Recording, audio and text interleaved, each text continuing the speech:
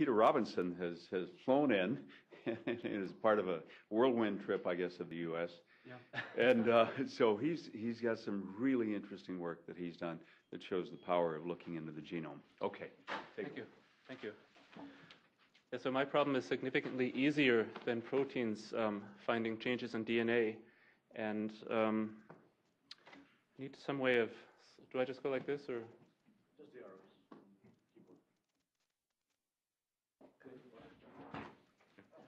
So I thought I'd start off. I know this audience is mixed and not just scientists and geneticists. I thought I'd just start off and try to give you a sense of how next generation sequencing technologies are really changing the playing field, changing the paradigm of how we can diagnose genetic disorders, rare diseases. And I think it's realistic to expect that we're going to discover the remaining 3,000 or 5,000 Mendelian diseases in the next decade using these technologies. So this is an enormous acceleration.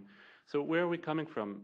In the late 70s, a couple of groups, including Sanger, developed ways for sequencing DNA, which basically led to the first wave of disease gene discoveries. And essentially, a lot of this turned into diagnostics that demands targeted knowledge. So you have to know what gene are you looking for.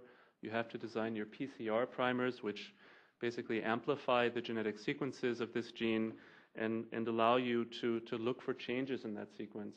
And so this is the typical paradigm. If you have somebody where you know clinically what the disease very probably is, you can look into a database like OMIM, figure out what the gene is likely to be, and you can go and sequence it. But this basically demands that you have knowledge about the gene.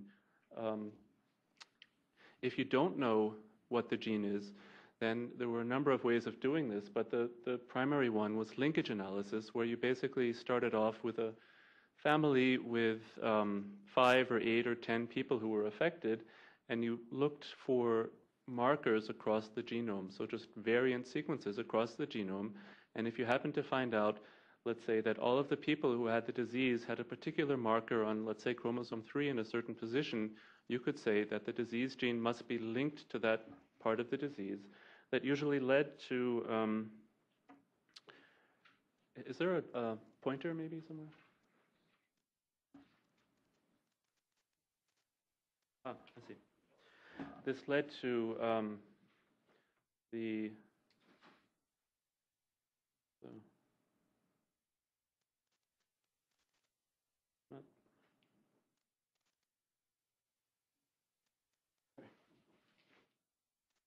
thank you. Yeah, this basically led to the discovery of a linkage interval. So using these statistical methods, you found a portion of the genome that usually contained, let's say, 100 to 300 genes. And most of the research projects involved sequencing one gene after the other. And this, I've been involved in 1 or 2 myself. This took years, 5 years maybe, on a typical project. And so in the last few years, a new sequencing technology called next-generation sequencing has come about. And it's also become possible to investigate the so-called exome. So the genes, at least the coding regions of our genes, make up a very small percentage of our genome. Depending on how you define it, let's say 1 or 1.5%. And at least the mutations that have been discovered to date have almost all affected this 1.5% of our genome. And so essentially what the current efforts for using next-generation sequencing technology to discover disease genes in diagnostics do is to first capture this portion of the genome. And essentially there are a couple of companies who make basically oligonucleotides attached to beads that hybridize to the exons and the interesting bits of our genome, allow this to be pulled down out of solution. So after you've taken blood of a patient and isolated genomic DNA, you can mix it with these beads, and then you can pull down the interesting bits of the genome and concentrate on them. And I'm not going to talk about the technology, but there are now about 5 companies and more every year who are making machines that allow you to sequence previously unimaginable quantities of DNA in a very short time.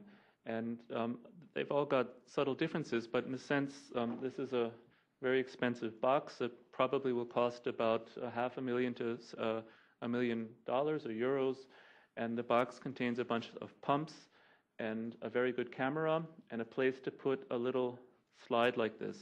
And on the one that we use, which is by Illumina, there are 8 flow cells, and essentially you take the DNA that you've captured from the exome, as I showed you in the previous slide, and just inject it into this flow cell, and the fragments basically hybridize to adapters on the flow cell, such that you've got millions and millions and millions of individual molecules. This is then processed in a number of steps, cluster generation, and so. But essentially, the important point is that you're starting off with anywhere between 10 to 100 single molecules that are not the result of, or not necessarily the result of targeted amplification by PCR, but can represent essentially all of the genes in our genome. Just to give you an idea of what this costs and how much work this is, to do a single run is, in Europe at least, about 4,000 to 6,000 euros. The let's say dollars, and the costs for capturing the exome are about 250 to 500 per sample. Compare this to the costs of sequencing one large gene, which is about the same.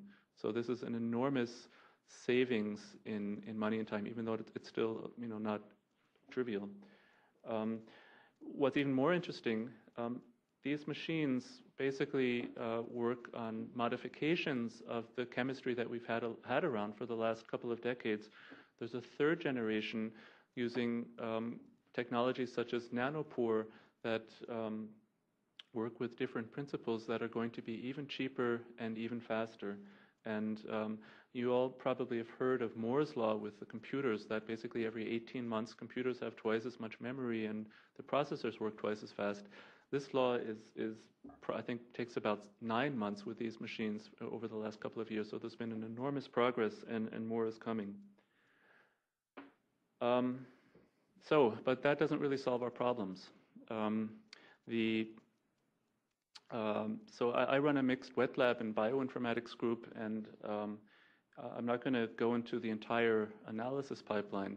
I'll just say that the problems of what you get from this machine are reads, and these reads now encompass about 150 nucleotides. So they're still shorter than what you got with Sanger sequencing, but you get 100 million of them per run. And the first thing you need to do is to put these together. You have to figure out, where is this coming from? You didn't start with a targeted sequence, so you've got to map this back to the genome. And you get basically what looks like a multiple alignment.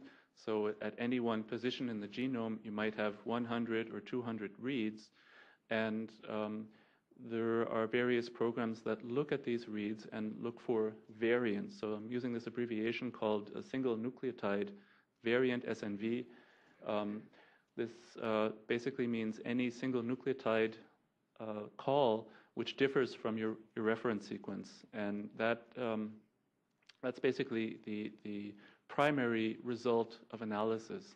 And this is still not entirely trivial, but this basically works. So once you get this set up, you don't have to think too hard about that part of your pipeline. But now, if you've just sequenced an individual or a family, you've got on the order of 20,000, 30,000, 40,000 variants for that one individual. So you've got, let's say, 30,000 changes in the exome of your patient, and you've got to figure out which change or which changes are correlated with the disease. That's what you're interested in, and that that's what my group is interested in, using computational techniques to find the actual disease-causing gene. So I thought before I tell you about our work, I would just give you a very brief background about what's happening today, because I say this is really changing the playing field, and I think everybody who's involved in rare diseases is going to be using these methods in the next couple of years. So what do you do? How can you actually use this, given that if you just have the primary result of 30,000 variants, it doesn't help you too much? How do you actually go from that to a result? And I think today there are 4 main methods of doing this. The first is pretty simple. So I'm calling it the intersection method. And that basically means you take 10 patients who have the same disease, whose disease gene is unknown, and you sequence them, and I'll show you that actually in a second, so I'll just skip this for now. But basically, the thing is you're looking for one gene that has variants in all affected patients. Okay, so this works if you have a large collection of patients who you know or suspect have a mutation in the same gene. Another very interesting thing, which was pioneered by the group of Brunner in Nijmegen in Holland, is to look for de novo mutations. Basically meaning you sequence the parents as well as a child with spontaneous disease under the assumption that the child might have a de novo mutation in what would be an autosomal dominant disorder, and that has turned out to be a very powerful method. The last 2 are family-based, so if you just have 1 or 2 smallish families, you can either perform linkage analysis on this family, as I showed you, and then concentrate your exome sequencing on that interval. And the 4th one is something that my group has been working on. This has basically been using the exome data directly to perform implicit linkage analysis without actually having to do it. So I'm going to start off with an introduction to the intersection method. This has been the one that's been most seen in the articles. So yeah, this is the problem. Actually, I already said it, that if you just sequence any one of us, you're going to find approximately 30,000 variants to the reference sequence in the exome, about 1,000 on the X chromosome, about 2 or 3 million in the genome. And the first thing you can do is basically go to databases of common variants, such as dbSNP, and filter them out. And even doing this, you're left with a very high number, thousands of variants that are just not classified. And also small insertions and deletions are not quite as common, but they're still enough that it's an interpretation problem. And so the group of Jay Shendor were the pioneers in this area. So they published a number of excellent papers on this topic. I'm going to show that I think this is their first paper about amongst the people they analyzed were 4 people with Freeman-Sheldon syndrome. So this had a known disease gene, but they basically pretended they didn't know it and tried to find it using this data. And so they sequenced these individuals. They got an average of 51-fold coverage of the exome. So on average, each position on each exon had a multiple alignment with 50 reads. And doing so, one of the problems with this method is that the coverage is variable. And so an important statistic is what percentage of the genome has an adequate coverage, which an 8-fold is actually not enough. I would say something more like 20-fold is needed to be sure. But these are their results. I'm not going to go through all of this, but what was really important was that there was a surprisingly high number of mutations to be found, even in people who did not have a rare disease. So when I went to medical school, and it wasn't that long ago, they told us when we were studying genetics that, so they looked into the audience and they said, each one of you has 1 mutation in a recessive gene. And actually it's much, much more than that. These are the numbers that Jay Shendor's group came up with, that on average each person had, for instance, about 10 or 20 rare nonsense mutations per genome. This is similar to the data that we've been producing in Berlin. There's been another paper that found, used a different technology, and they found a number which was 10 times higher. So this means, and this is important, that even if you find a variant that looks like a mutation, it might have nothing to do with the disease that you're studying in that particular individual. So it's not enough to find things that look pathogenic. And so the key challenge for actually using this method to discover new disease genes, and also hopefully in the near future to use this method for diagnostics in a more routine setting, is basically to decide which of the many variants are causal for the disease. Okay, and this is extremely difficult to do right now on a single person, even if we only consider the things that look like they're pathogenic, so non-synonymous missense mutations, splice site mutations, and indels. Okay, that's not sufficient. And so intersection filtering, I mean, this is a pretty simple idea, but powerful, and this was again developed by the Shendor group, and Sarah Ng had a number of great papers using this. Basically, they had 4 affected individuals. I just wrote A, B, C, D, and in individual A, they found 4,500 candidates. They looked into a database of common variants and were able to find 4,000 of them. So 500 were left. Okay, they looked into some in-house sequencing, and they could get rid of another 100, but they still had 360 candidates in one person. Okay, and that means I think 360 genes had candidate mutations. So this one result was useless. They had basically no idea which of these 360 genes is related to the disease. But then they said, well, if all 4 people have a mutation in the same gene, it's likely to be the disease gene. So basically, they just continued this intersection and doing the same thing, taking 2 individuals, there were only 10 candidates left. Taking 3 individuals or 4, there was only 1 candidate left, which turned out to be the known disease gene. So they basically showed that using this intersection approach, you can find disease gene mutations. There's a number of ways of filtering data in bioinformatics. One of the most common is to predict pathogenicity. So, if you just see a variant in a protein sequence, you have no idea if this is actually pathogenic, if this is affecting biochemical function, unless you do some analysis. This could be a neutral variant, of course. And so one of the programs is called Profile or Polyphen. This is an output of Profiler. And you can also use this to reduce these numbers. And that's what the same group did in another paper on Kabuki syndrome. And again, this showed sort of a weakness of the approach, that using this loss of function filter, using programs similar to the one I showed you, when they did this intersection approach, there was nothing left in the intersection. So this was a false negative result. They basically went back to the data, used a number of heuristics. It's a great paper. I would highly recommend it if you're interested in exome sequencing.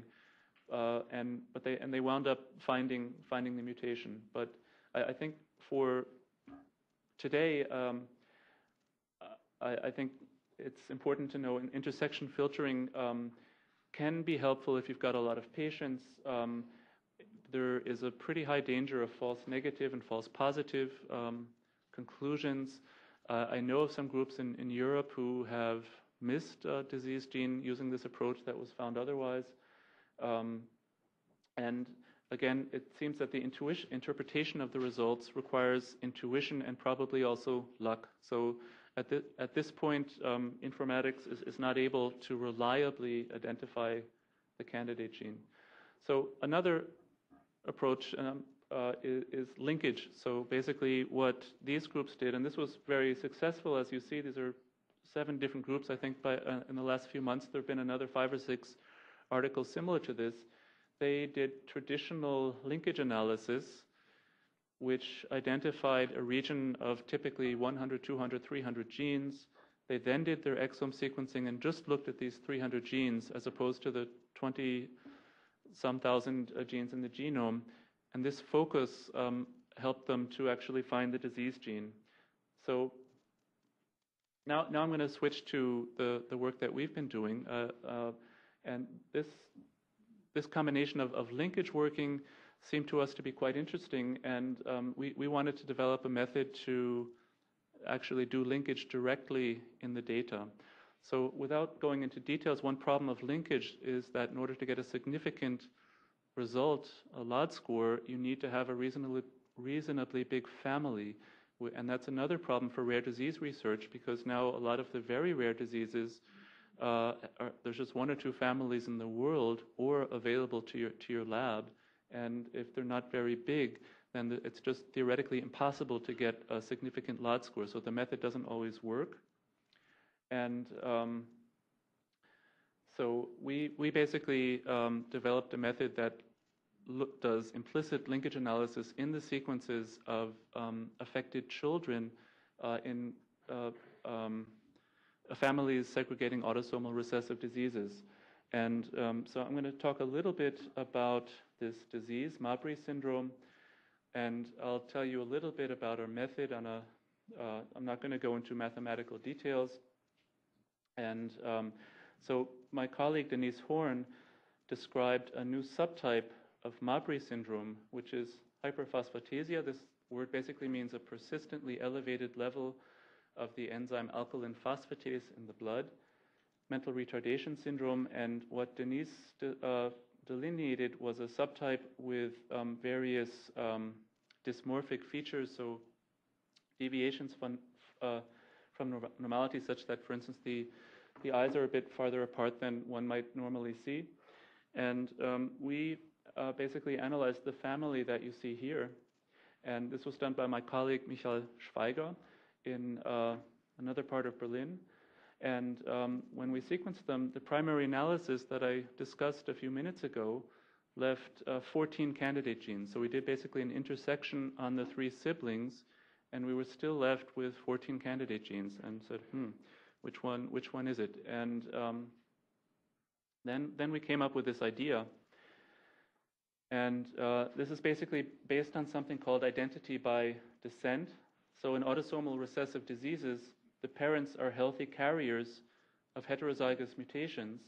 And so if we have multiple affected children, all of whom are doubly heterozygous or homozygous for the same mutation, then the children must have inherited the same haplotype, the same chromosomal region from the father and from the mother. So in this case, if we imagine that the disease gene is located in this region of some chromosome, we see that both siblings, or all siblings in fact, inherit the red chromosome from the father and the orange chromosome from the mother. Okay, and this many of you have heard about homozygosity mapping, in which this area would be homozygous, because if the parents are related, if they're consanguineous, then both parents will be inheriting the same chromosome to the children, so that the all affected children would have this basically an identical chromosome in the area of the disease gene. What I'm talking about here is more general. These are potentially compound heterozygous, so they've inherited the same chromosome from the father in all cases, and the same from the mother in all cases, but they can be distinct. This is known as IBD2.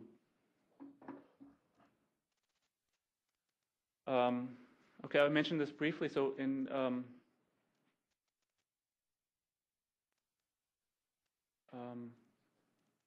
I think I already mentioned this about homozygosity mapping. I'll just skip this slide. So the problem is we can't observe identity by descent directly. All we see is the actual sequence. So this is known as identity by state. We're using this word in a slightly different sense. So we're calling this IBS star to basically mean a region where all of the siblings are observed to have the same sequence, be it the same homozygous sequence or the same heterozygous sequence. And it turns out this is key to actually seeing the identity by descent. And the difficulty is multiple. So if we have a non-IBD2 region, so a chance region in the genome, it's possible that any one variant might be the same in all siblings. Just because a variant is common and is out there in the population. And with computer simulations, you can say that the chance for this is 31% at random. Also, even if we do have a region that's IBD2, we can observe it not to be IBS star. So this little thing is supposed to be not, because of sequencing errors. And in fact, the next generation technologies are still highly error prone, approximately 5% for each variant. And so this is something for bioinformaticians. I'll just very briefly give you an intuition on how this works. These are the sequences of mother and father, and here are the DNA nucleotide sequences. And we see in this region, which is IBD2, so this could be related to the disease gene, each of the siblings, 1, 2, 3, has inherited a same copy, but in this case there's a sequencing error, so it looks like it's not identical by state, so that's the 0. On the other hand, here, in this region, they're not identical by descent, so not IBD2, but by chance they all have inherited the same combination. So this kind of noise we have to distinguish between if we want to find the IBD2 regions. This is basically done by something called a hidden Markov model, which basically models the transition between different kinds of states in the genome. So a transition between an IBD2 state to another IBD2 state is easy. That means there's no recombination. So recall that here, when we see a break like this, there must have been recombination in the parental meioses, and this is why most of the genome is sort of mixed up, and this is why we can actually see this signal. But recombination doesn't occur that often. It's a little bit less common, which is why to explain this one mistake here, it's much easier just to say this was a sequencing error, which is emitted here. On the other hand, another possible explanation would be to say that there's a recombination here and another recombination here, so that we're sort of leaving and re-entering an IBD2 state as an explanation for this. Because these two guys are so improbable, this situation gets weighted a lot less than this situation. Anyway, so you can use some statistical tests and create a LOD score for the chance of being in IBD2 versus the chance of not being in IBD2, and you can plot this along the chromosomes. In fact, we did this and found that there was a good candidate here called, I think that's coming here, PIGV. And actually, once we saw this, we immediately recognized this must be the disease gene. PIGV is an enzyme in the GPI anchor biosynthesis pathway, which was of high interest because alkaline phosphatase is actually has a GPI anchor which keeps it on the cell surface. So you can imagine if this is not working, the alk-phos can be released from the cell surface, and that's the cause of the increased concentration of alkaline phosphatase, the hyperphosphatasia that is observed in this syndrome. And anyway, we went on to look at a couple of other families and found more mutations in highly conserved regions of this gene. So here we see human going down to zebrafish, and the mutations that we found affected residues that were conserved throughout this evolutionary time.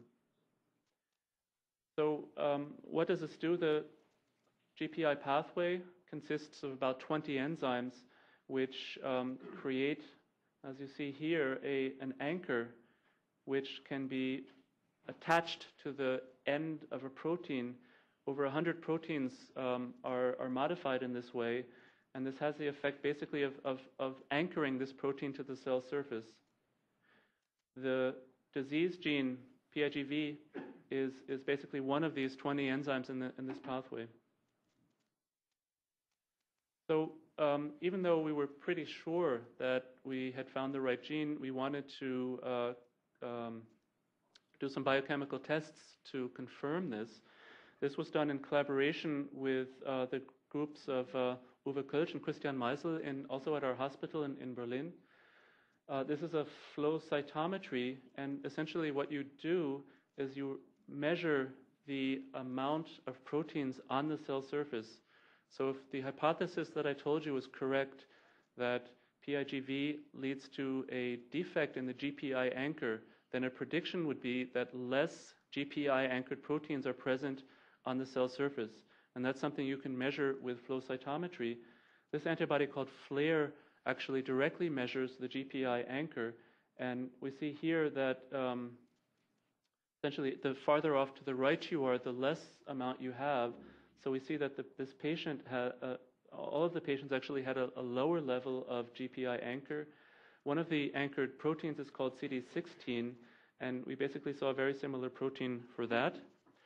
So this seemed to show that the patients with Mabry syndrome actually do have a defect in GPI anchor, which made sense. And the other thing that's nice to do if you find a gene is to show actually that the mutation that you found in it does cause a biochemical defect. And this actually goes along with the previous talk that we think that at least this mutation destabilizes the protein and causes it to be degraded more quickly. And in this case, this is the wild. So I'm not going to go into all of the details, but basically we cloned this group was Taro Kinoshita in Osaka did 95% of this. They cloned the gene, and this is the wild type. They transfected it into cells which had been made PIGV deficient. And so this is just the transfected version of this. We see this signal, and this was a signal from this mutation which we had found in our patients. They also showed that the mutants were not able to rescue CD59 or CD55 cell surface activity. So we had a couple of lines of evidence that we think showed that PIGV is in fact the disease gene in Mabry syndrome. I'm going to close very briefly. The method that we developed basically replaces the need for doing linkage analysis. So this saves money and time, and mathematically it's a pretty trivial adaptation of our algorithm to also get X chromosomal diseases. In this case, generally there's a heterozygous mother, and males have one copy of the X chromosome. So actually the informatics problem is a lot easier to solve using a very similar method with some modifications. We're able to show basically that this also works, and we were able to identify, this was a test case in a known gene, this mutation. Essentially, that means that it's now cheaper to go directly to targeted sequencing of the X chromosome and just completely skip linkage analysis and use an IBD method. And the price, the economy is changing so quickly, I suspect that it will soon be just as cheap to do that with autosomal recessive disorders. Okay, so to sum up, I hope that I've convinced you that exome sequencing is a paradigm change. So we can now quickly identify disease genes. There are various problems. I've shown you some of the successful cases. I think every lab that you talk to, including our own, will tell you there are cases where you do not find the mutation. The mutation might be located in a place that is not being captured by your beads, or there may be other reasons. That's still an area of active research. There's three main ways of doing this. One is intersection, if you've got a lot of families, linkage analysis, as I've shown you here, and also the search for de novo mutations. So thank you for listening. These are the people who did the work. In case they're listening on the internet, thank you very much. Peter Kowitz, Christian Rödelsperger, Sebastian Bauer really drove this research, the development of the algorithms. These are also very important people at our institute. Michael Schweiger has set up an excellent sequencing pipeline at the Max Planck Institute, and Andreas Czach is responsible for a lot of the clinical research there. Okay, thanks very much.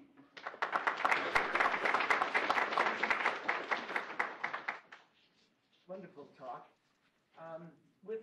In Mabry syndrome, with alkaline phosphatase falling off in the leukocytes, does it also fall off of osteoblasts?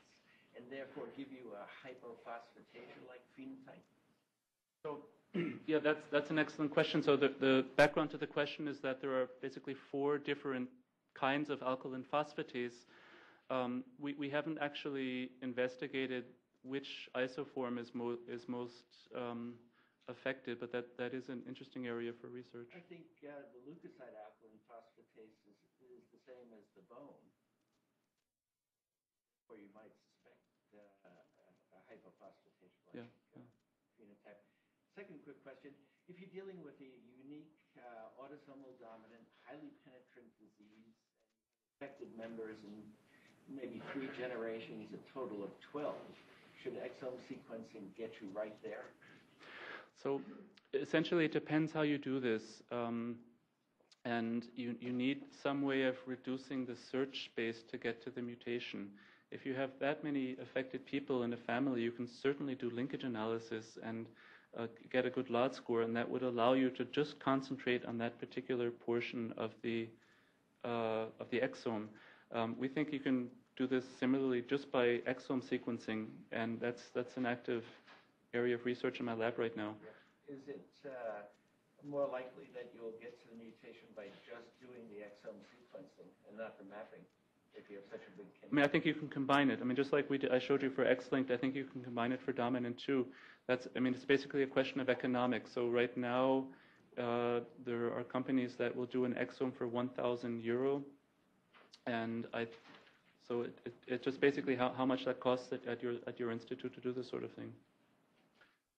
If you'd like, when you ask a question, there are microphones in front of practically everybody. All you got to do is bend those things up, and please use them if you have questions. Somebody just told me this. Any more questions?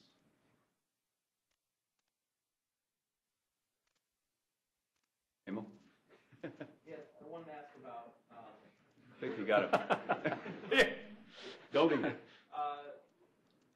When analyzing autosomal recessive disorders, most of them will be clinically normal. And in your identity by descent analysis, can you use some of that data to possibilities? Yeah, so we've done an extensive computer simulation, and with 3 affected individuals, just sequencing them, there's a false negative rate of something like 1%, false positive of about 5%, which seems to be acceptable. The same method doesn't work quite as well if you just have 2 affected individuals, and then it would be, in fact, useful to sequence unaffecteds. The amount of power you get from that is less because an unaffected can have 1 mutation and not 2. So there's a little bit less reduction of the search space, but certainly that's possible, yeah.